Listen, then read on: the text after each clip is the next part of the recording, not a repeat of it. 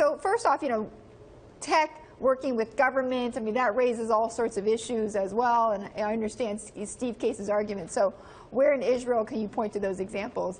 Every country has a cert of cooperating between the private and public sectors, and I'm looking for international effort in order to counter the attacks, but also to protect the individuals. And in Israel, in the Middle East, the issues of security and privacy and the ability to fight the extremists by those that are willing to work together is critical. The Labour Party, in the first instance of the company, was a party that used to build the country, new pioneers, going after the new frontiers, whether it's now technology or whether it's agriculture or whether it's security and the ability to have alignment in the region with countries like Egypt, countries like the Gulf states, Jordan, Morocco. These are countries that Israel needs to work with instead of working alone. It's not Arabs against Jews, it's the extremists against those that are willing to battle them and work together on the security front and on the economic front.